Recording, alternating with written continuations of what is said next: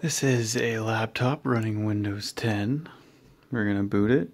It has the power outlet in.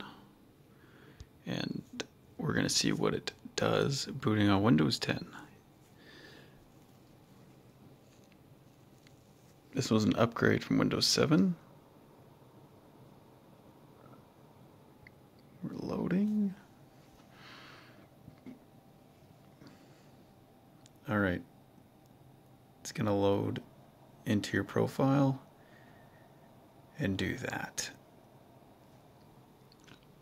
Screen flashing like crazy on a Windows 10 install. So how do we fix it? Well, this is how we fix it. Freaking weird, hey? I can plug this back in and it acts normal all day long. All day long. Something to do with the fact that it's on battery and it's trying to log in, and then it sets the either dim or not so dim settings on the display, and I think it starts freaking out. So that's how you fix it, guys. You simply unplug your power for a second while it's booting. Thank you for watching. If you have this problem, tell me about it in the comment section.